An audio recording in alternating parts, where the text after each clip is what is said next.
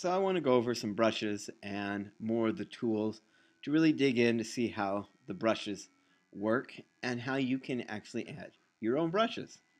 So the first thing is, let's just go around and look at what we need to label for our brushes. So our first thing is our Open Brush preset. And this will take you to all the brushes that you have loaded on your computer. You already know about brush size, so you're really good since you've been using your brush.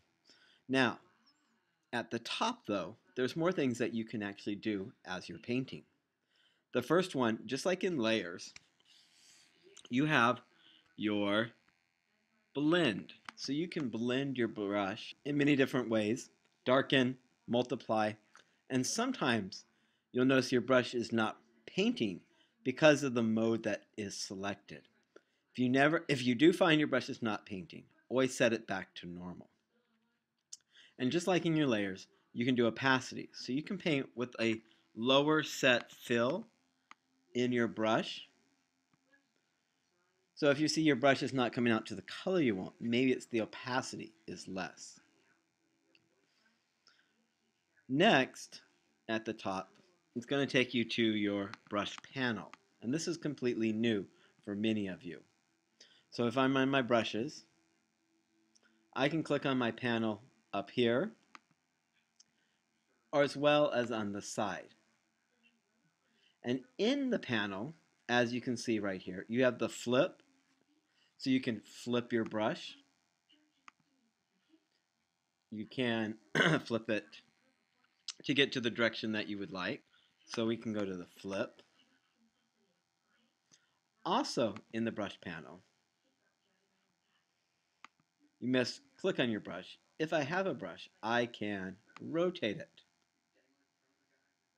So I can rotate to the exact angle that I need when I'm painting the brush. Rotate.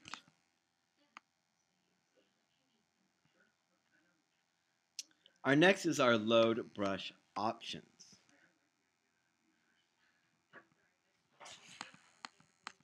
I'm just moving my blend real quick and my opacity actually to the lines there. Load brushes. Now you're going to load a brush. So I want you to go back to the website. I want you to right click and say download link file. You're going to find that that file is a bb broken brush .abr Adobe brush, and that's the file type, and lets you know it's a brush. So go ahead and download that. We're going to right click. Then we're going to come back in, and we're actually going to load our brush by going to our brushes, clicking on our brush presets, going over to our new brush, going over to our load, that's not a load brush, going over to our brushes, and we're going to go down to load brushes. And in our load brushes, locate in your download file your broken brush and hit open. And then search down at the bottom to see if you have your broken brush. And remember, you may have to scale it down. I'm going to pick a color, and we're going to see that we have a brush. Now you have a broken brush. Excellent. Now just in a completely different matter, next I would like you to go to the second to the last layer called Pattern Fill 1. Right now I have selected the layer, and if I paint in that layer, you're going to see that it's actually painting on the picture. This is just a reminder that when using a layer mask, sometimes you want to paint in the layer mask. So let's go ahead and paint in the layer mask by clicking the thumbnail of the layer mask. And we're going to come over here and just paint. Now, before I paint, I want to make sure that I have selected white. And a nice shortcut is X.